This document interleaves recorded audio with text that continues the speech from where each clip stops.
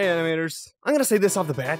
You guys are dark audience. Again, out of all the suggestions that I've listed in the voting poll, I get stabbing. I mean, that's what we're doing. We got the software open. I mean, I do what you guys vote. But still, like, there's a lot of other options as well. It's not even rocket science. So, we are quarantined due to the virus. And honestly, that's great, because I got time to make YouTube videos. Didn't have that luxury before. I guess that's pretty much all. Before we start though, I want to ask you to hit the bell, because I don't have an upload schedule, and getting a notification can come in handy sometimes, especially now with the Builder collab going on. You might want to join. It's fun. A lot of fun.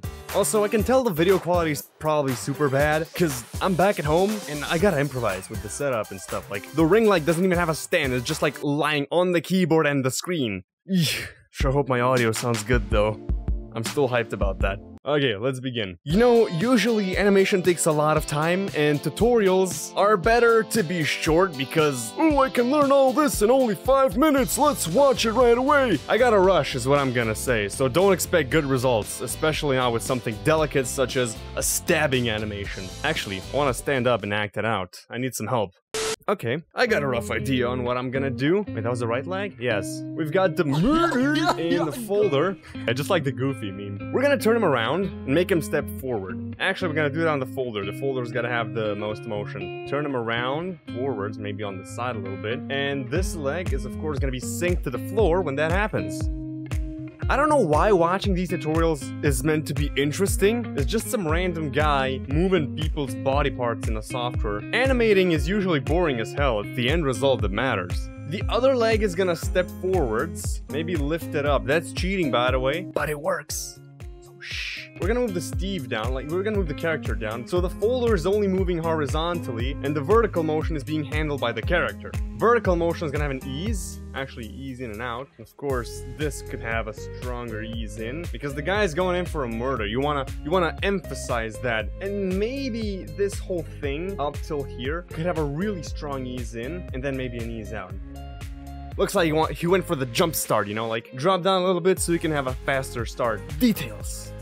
Details matter. Up to this point, he should already be stabbing the guy, so tempo is usually very important when it comes to animation. So when you go for stabbing, the guy's probably nervous in a dark alley, doesn't want to be spotted. I mean, he wants to get it done fast, and this whole thing needs to happen relatively fast. So like, this is where the stabs happen. This leg here could be raised up a little bit more. So at this point, okay, let's see. The character is gonna be turned around. Wait, no, that's for the folder.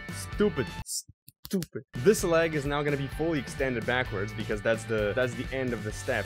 This, we obviously want to sync that motion, so he's always going to be on the same spot. Let's not go for micro details, because again, I want to get it done today. Actually, let's make this faster a little bit. Actually, it's not a problem, just bend the legs. I want him to be at this height, because I want the leg to be bent, so we can have stability as you went for the stab. I want him to be stable. Doesn't sound as good, you gotta write it down if you want it to be good. Adjust the other leg. Now, I got the height that I want, so I want both of my legs to be touching the floor. As needed, adjust them again, because you obviously want him to be on the same place. Oof, that was a bit too much. And in between, this leg is just going to bend a little bit, you know? Try to get it on the same point as well. And of course, this leg here should probably be more bent because it's gonna drop down. And this is gonna be an ease in, this is gonna be an ease out. So let's see. Okay, I guess it's a bit too fast. Let's move this out the way a little bit. And this leg here doesn't seem too stable. So let's probably just extend it a little bit. Now the body here could go down and then up with an ease in and out, just adding some complexity. And I think we're supposed to hide the leg motion here because it doesn't look too solid. We're gonna fix what's happening on here with complex upper body motion. I want him to make like a rounded turn and then stab him in, because that's what you would do. I'm sorry, microphone. I didn't mean to do that. I love you, no homo. Okay, let's try to do all this now. I gotta stand up again. I think I know how to do this.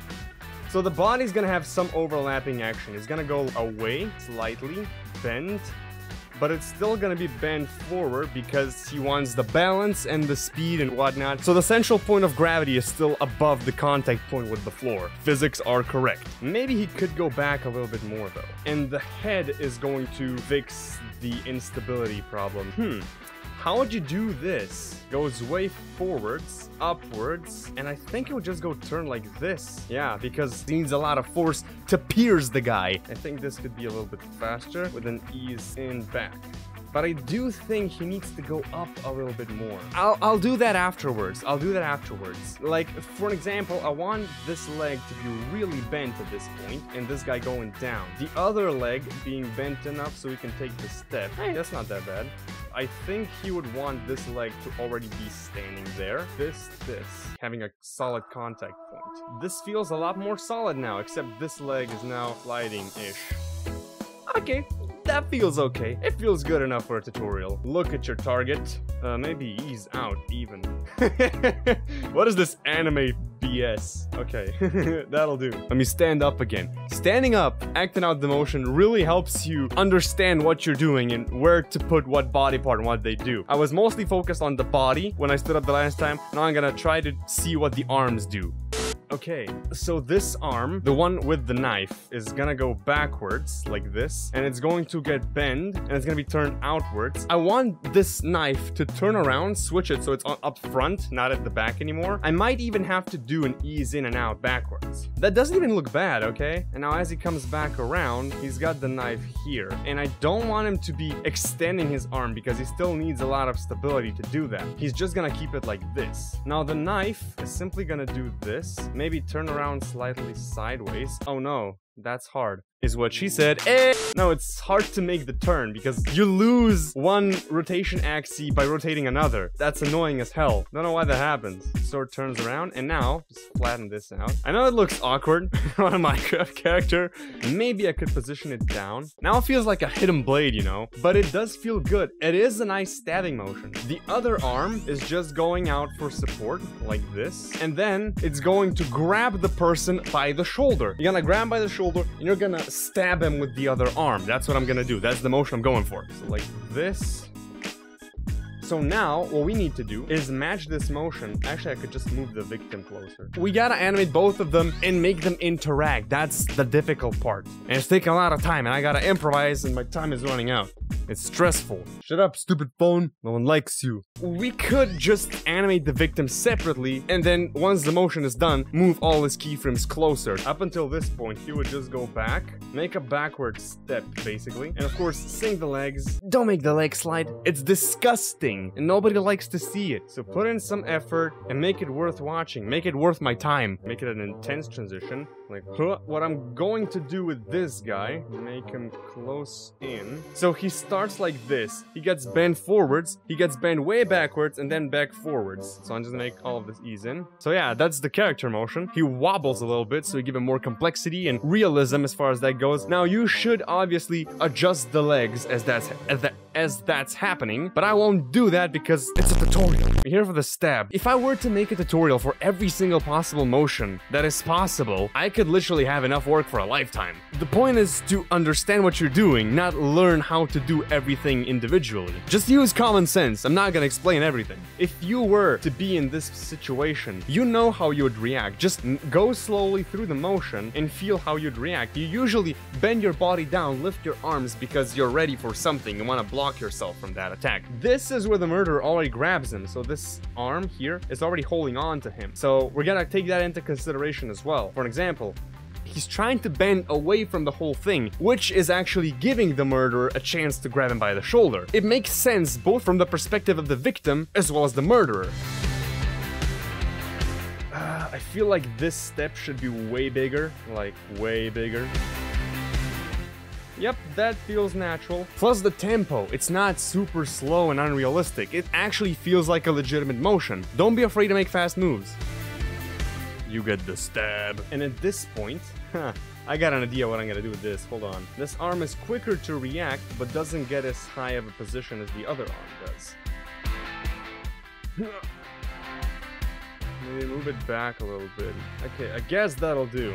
This is supposed to be holding him already, so at this point, he should be holding the shoulder. Select all the keyframes from the victim, move him close enough to make that possible. Because now they're actually interacting.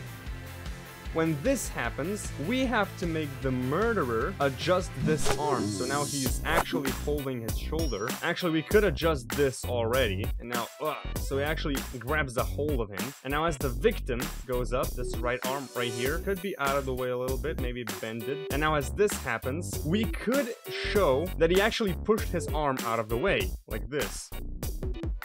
And this first motion could be a really intense ease in. Now it actually does feel like an attack. However, this victim shouldn't go back, but rather maybe back down. And by this point, the leg should extend a little bit. Yes! Oh boy, I am losing daylight. Expect green screen glitching. So the victim could now already prepare himself for the attack, like this, already bending down the body. So this could be an ease in, and this could be an ease out.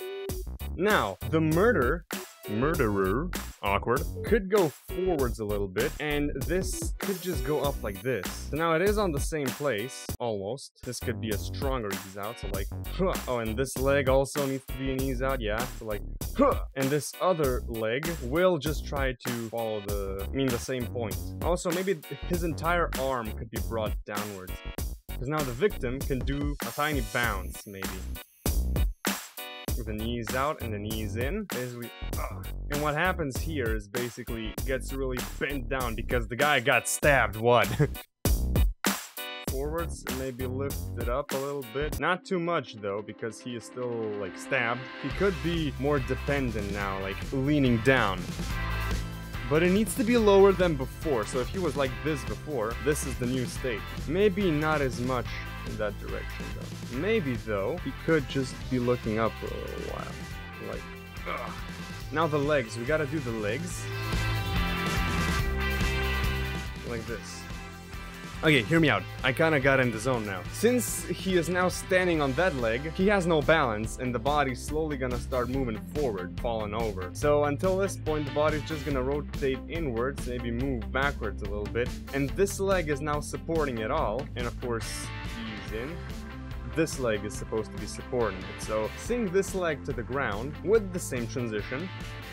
And this leg can now catch him. There's a lot of things to consider here. Like when this leg goes up, it can be bent like this, like so he makes those tiny steps catching himself and making the balance and things all realistic. See, I've actually taken time for this. I'm trying not to rush. I'm trying to actually fit in all the details. Now, of course, it would make sense to obviously add some blood splatter effects. I have a blood splatter tutorial as well as a particle tutorial if you want to watch those. I won't explain how that works again.